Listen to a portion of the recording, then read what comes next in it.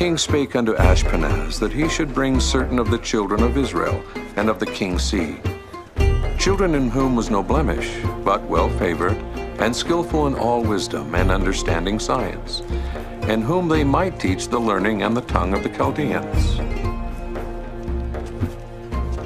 The taller boy in the center. He is Daniel, a Hebrew, whom the king has named Belteshazzar.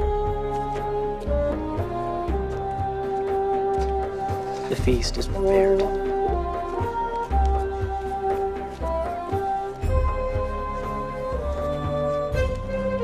And the king appointed them a daily provision of the king's meat, and of the wine which he drank, so nourishing them 3 years, that at the end thereof they might stand before the king.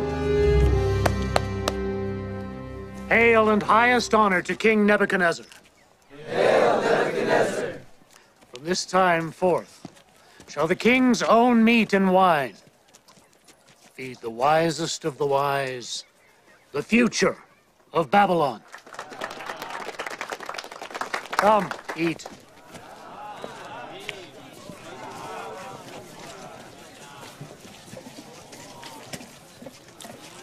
And among them were the children of Judah, whom he had given the names Belteshazzar, Shadrach, Meshach, and Abednego. Belteshazzar, Master? eat, drink. Honor the great King Nebuchadnezzar, the protector of the crown and the provider of your feast.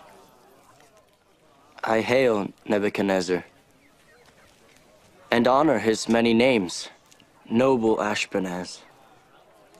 But I cannot drink of his wine, neither can these my brethren. Surely any ailment that hath befallen thee so quickly can be cured by the kingdom's purest of wines.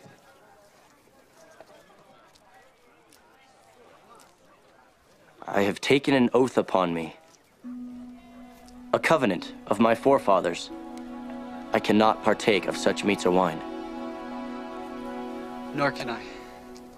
Nor I, Lord.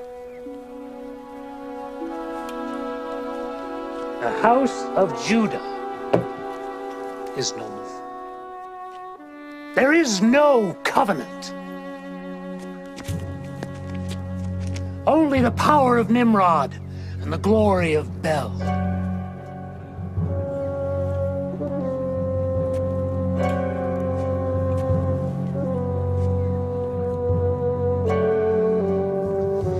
And speak with reason, Belteshazzar. For I fear my lord the king, who hath appointed your meat and your drink. Why should he see your faces in worse liking than the other children? Shall you make me endanger my head to the king? Master, prove thy servants, I beseech thee, 10 days. And let us eat grains instead of meat, water in place of wine. Let our countenances be looked upon, and the countenance of the children who eat the portion of the king's meat. And as thou seest, deal with thy servants.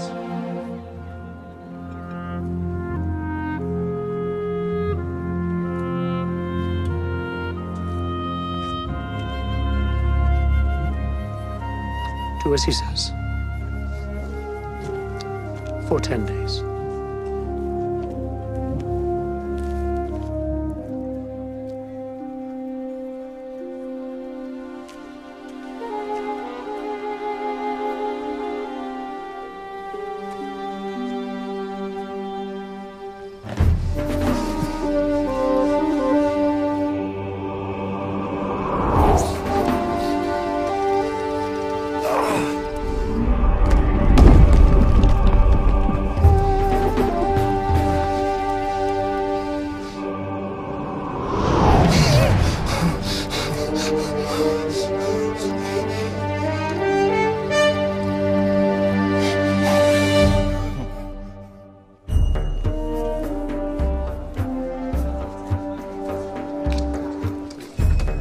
And at the end of 10 days their countenances appeared fairer, than all the children which did eat the portion of the king's meat.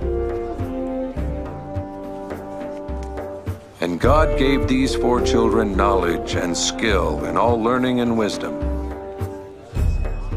And Daniel had understanding in all visions and dreams.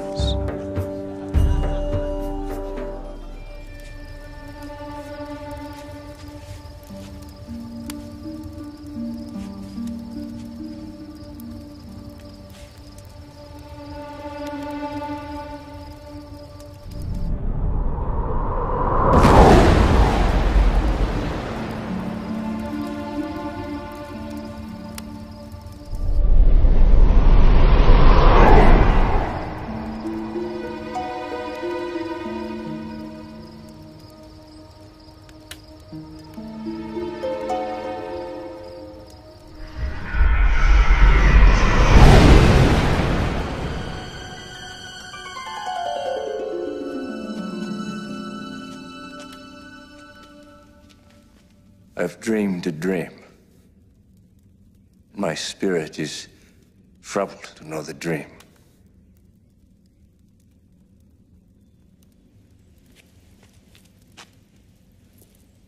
O king, live forever. Tell thy servants the dream, and we will show the interpretation.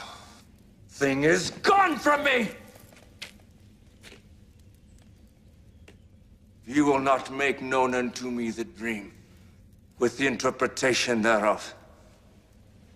You shall all be cut in pieces, and your houses shall be made a dunghill.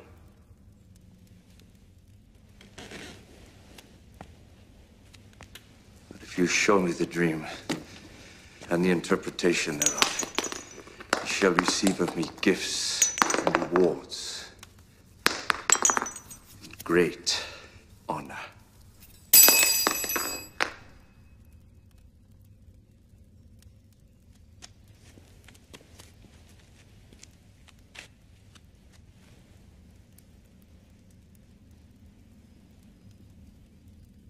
I know, O king, of many waking dreams and fleeting imagery. But only if thou, O noble king, will tell us the dream, can thy faithful servants show the interpretation of it.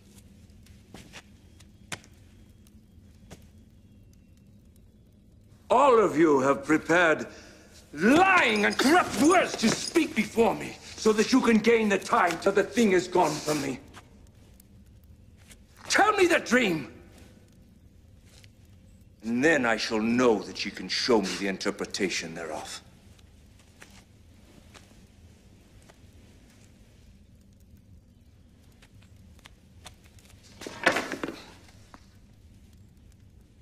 There is not a man alive that can show thy matter. There is no king, lord, or ruler that asks such things of any magician or astrologer or Chaldean. It is a rare thing the king requires, for there is none other that can show the king his dream except the gods.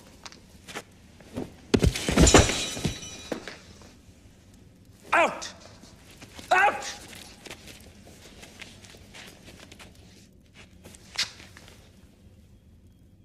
Kill them. Kill them all!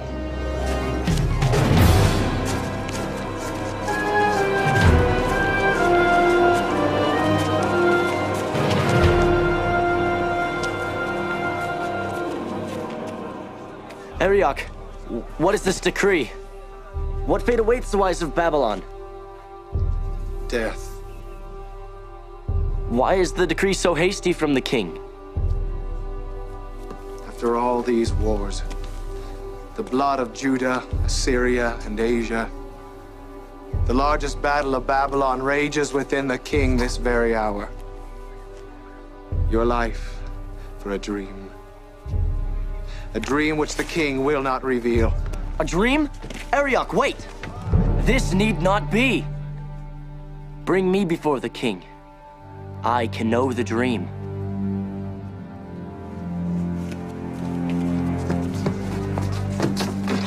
Kneel.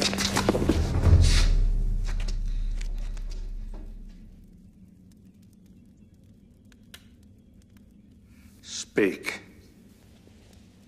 O King, if thou wilt give me time, I will show thee the dream, and the interpretation thereof. My lord, what harm could be done?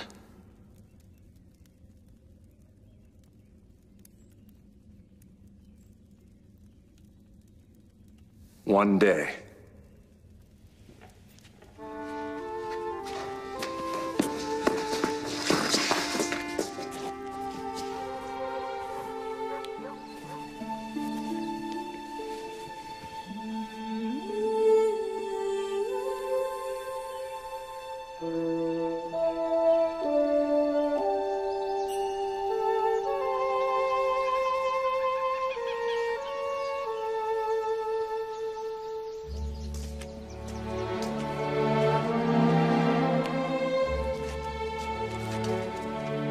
Daniel,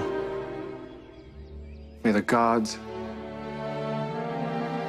your God, be with you.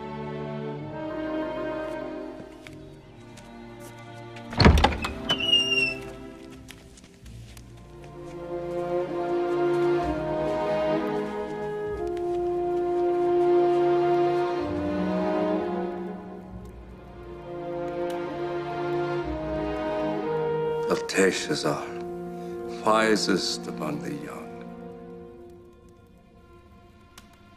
Art thou able to make known unto me the dream which I have seen, and the interpretation thereof? There is a God in heaven that revealeth secrets, and maketh known unto the king Nebuchadnezzar what shall be in the latter days. Thy dream, and the visions of thy head upon thy bed, are these. Thou, O king, sawest and behold a great image. This image, whose brightness is excellent, stood before thee, and the form thereof was terrible. The head was of fine gold, the breasts and arms of silver, the belly and thighs of brass,